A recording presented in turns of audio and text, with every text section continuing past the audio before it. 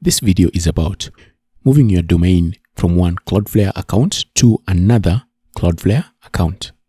So theoretically, this is how they're saying you should do it. That is, you contact support, just click there, and you can transfer between Cloudflare accounts. So theoretically, you'll just disable DNSSEC, submit a transfer request on Cloudflare, and on the transfer request, when you're creating your request, just choose transfer a domain between Cloudflare accounts as your subject. It sounds easy, right? Well, this will probably take months because Cloudflare support is just abysmal. Whether you are a free user or a paid customer of Cloudflare, their support is just the worst. What I would advise you to do, instead of moving your domain from Cloudflare to another Cloudflare account, just move it to a third-party provider, and then you'll add it to the other account, just like you normally do when you're adding a website or a domain on Cloudflare.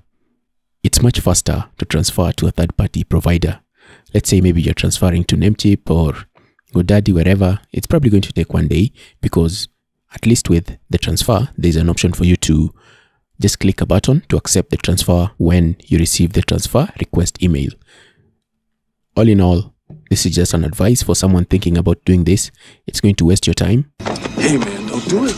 So just move it to a third-party provider and then just add it to the Cloudflare account like you normally do with other domains. And if you ever want to migrate it back to Cloudflare, you can do so after, is it 60 days or 90 days? I'm not sure about that, but usually you can't migrate a domain until a certain time period has expired. So I hope this helps somebody who's thinking about doing this.